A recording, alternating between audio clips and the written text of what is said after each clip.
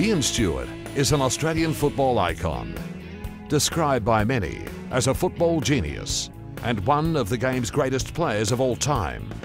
He is one of only 4 players in the history of the game to win 3 Brownlow medals. The dynamic centreman first played for Hobart at the age of 16, and after only 13 games, he made the move to St Kilda in 1963. He was a member of the 1966 St Kilda Premiership side, played 207 AFL games, won the Saints Best and Fairest twice, Richmond's once, and represented Victoria 4 times. I've always had great admiration for Ian Stewart. I think Ian was one of those people that never ever wasted football. He was such a skillful player and very courageous too. I mean, there wasn't that much of him.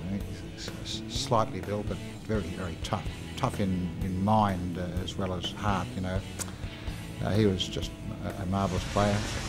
He was an All-Australian player in 1966 and is an official legend of the Australian Football Hall of Fame, as well as a member of the AFL, St Kilda, Richmond and Tasmanian football teams of the century.